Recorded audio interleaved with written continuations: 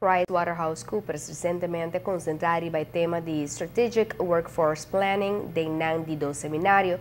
Trata aqui de método que a organização está implementar para ajudar a determinar a estratégia para o futuro. Estratégia para atender com o aspecto de força laboral para implementar planificação estratégica aqui em força de trabalho, tanto no setor público como privado. É um instrumento para a companhia reconhecer diferentes problemáticas, desenvolver de maneira aumento de idade de pensão, envelhecimento e não efeito consequente riba sector laboral. A planificação estratégica de força laboral está serve companhia também ora mestre decidir se vai economizar riba e forma de laboral.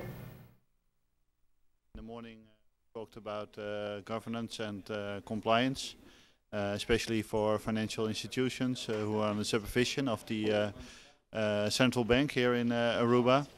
We also talked about asset management and how to manage the risks with respect to asset management, but also to increase the yield with respect to assets. Because in the past you saw that there was a lot of emphasis on risk management.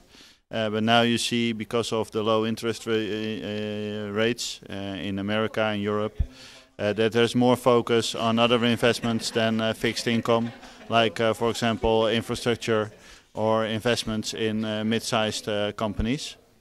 In the afternoon, we spoke about strategic workforce planning, about the issues of the labor market, the grayness of the labor market, new roles, the search for talent, and the solutions that are necessary.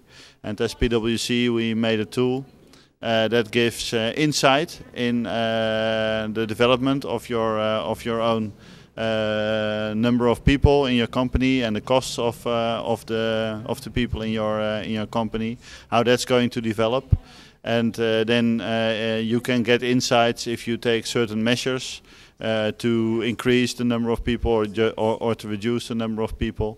What's the impact on your company? We started this morning with discussions about regulation and compliancy. So how can you be, as an organization, compliant with future and current laws? Then we will, my colleague Jan Huug told something about the asset management. Things you can think about, or the topics that are relevant right now with this current low interest yield and how you search for higher yields. Later on, we discussed about how we applied strategic workforce planning within the Netherlands. So we assisted several companies, both corporate and non-corporate, and governmental and hospitals,